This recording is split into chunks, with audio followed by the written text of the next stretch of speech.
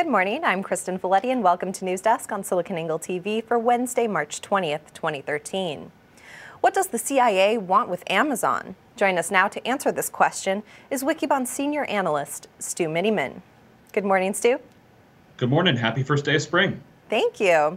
The CIA has agreed to a cloud computing contract with electronics commerce giant Amazon worth up to $600 million over 10 years. Now, Amazon already has a public cloud for government as part of AWS named GovCloud. So why is this CIA engagement a big deal, Stu?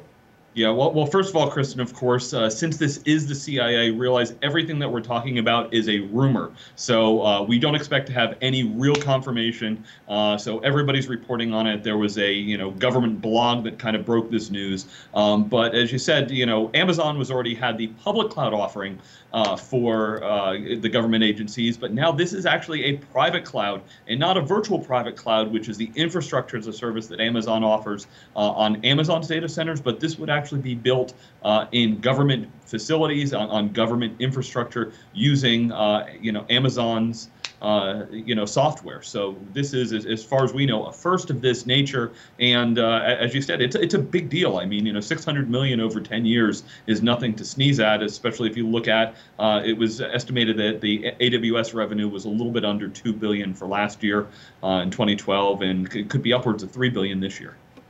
Now, Stu, what will AWS help the intelligence agency with that wasn't possible under the CIA's previous cloud efforts? Yeah, well, as I said, so first of all, Amazon had the offering that they had a private cloud, that GovCloud that you mentioned, where we could put government services and it was cordoned off from everything else. So they already had what was really considered a secure public cloud, specially made for the government. And there was the virtual private clouds that could be done on that site. But really, the whole focus here is this is going to be done, not on Amazon's infrastructure, but on the government's infrastructure. And as the government had a real push towards cloud, it really brings up this discussion as to what is the most cost-effective and most secure. Is it the public cloud or is it the private cloud? And the federal government is a huge chunk of business for not only what Amazon's doing, but all of the traditional infrastructure players. HP, IBM, and all of the like have lots of services and lots of solutions that they put into the government channel. So Amazon is cracking that business in the private cloud environment. So it's sizable news that has everybody buzzing about. So speaking of secure, what's the security angle on this whole deal? Yeah, so one of the big challenges is even if a solution is cordoned off from everything else, or if it's a multi-tenant environment, what is the security and how secure can it be? So the CIA obviously wants to keep their information, utterly secure. I worked on plenty of federal government deals over the years, and usually they won't even tell you, what location it's going to be. They're very tight-lipped as to what they can tell you about the deployment.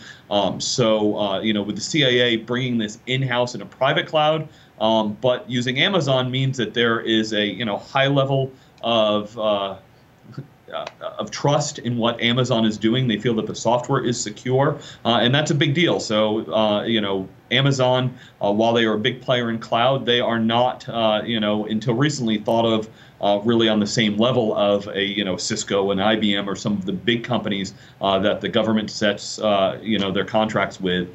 So the solution, absolutely has to be secure, and the government is sending some clear signals that Amazon's solution is mature enough to be considered secure for CIA environments. Amazon is already the revenue leader in public cloud. Do you see this deal as sort of the first step towards Amazon's push into private data centers? Yeah, so 4 years ago, Amazon had launched their virtual private clouds, and as we said, this is the first time that we know of Amazon putting on-premise an Amazon-based solution. There are partners such as Eucalyptus that help customers kind of take the Amazon solution and integrate it with their kind of on-premise data center environment, and there are Amazon-like solutions out there, but really don't expect Amazon to put a huge presence into existing data centers. If you look at what Amazon has, its strength is really the scale of their environment and their really low margins, and it requires a lot of touch to be able to get into the premise environments. Talked to Amazon actually a couple of weeks ago, and their push into the enterprise is really going to be done through the channel, but all of these solutions are really to be able to do infrastructure as a service or other types of solutions that are not going to be on the customer premise. So I don't think this is a harbinger for Amazon to push deep into the private cloud. They will be doing more of the private cloud-like solutions that are still done, as I said, in service provider and Amazon's data centers. Stu, Amazon's been making a lot of recent moves. Is it too late for OpenStack to get off the ground and compete? Yeah, so it's funny. Dave Vellante said recently that we think of Amazon as kind of the 800-pound gorilla, but as a market leader, they're not a gorilla. They're moving really fast. They're a cheetah in this space. If you look at how Amazon is releasing new features, people are getting updates, if not daily, at least weekly, with new functionality that's coming in, and OpenStack is lagging. So obviously, Rackspace has a huge push. With OpenStack, they have a nice private cloud that they're offering, which is going to get into customers' data centers and allow customers to really operationalize their environment. So that's a good place that I think OpenStack can push into. But if you look at the service providers and public cloud offerings, OpenStack has not matured. If you look at their release cycles, they're releasing updates every 6 months, while Amazon is much more flexible in getting things in there. So OpenStack is behind, and they're not catching up right now. Amazon is continuing to grow, and it's going to be tough for the IBMs and HPs of the world to be able to push OpenStack and catch up to Amazon. But that doesn't mean that there aren't lots of customers that are going to want to choose their existing infrastructure providers. We talked recently about how VMware is really trying to push more into the service provider market in the public or hybrid cloud offerings. Amazon definitely has a strong lead, and they're going to have competition, but it's going to be tough to catch Amazon as they have razor-thin margins that nobody else really can meet, and they are moving fast.